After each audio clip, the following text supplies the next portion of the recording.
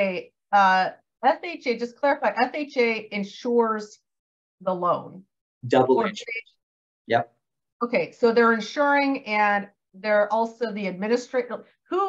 So they're insuring the loan, and then where does HUD fit in this picture too? Because so HUD's above FHA, right? HUD's above it. So they set the overall policies for reverse mortgages, and then FHA actually administers the program.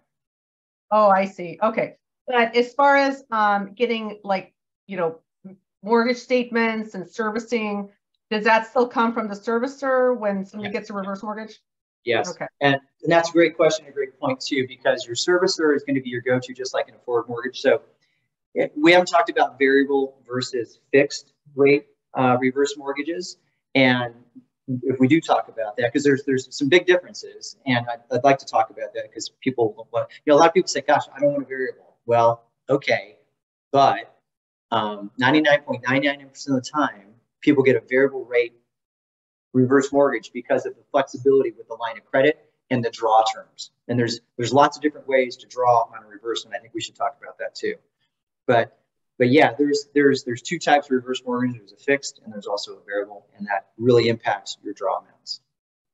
Okay. Now, if I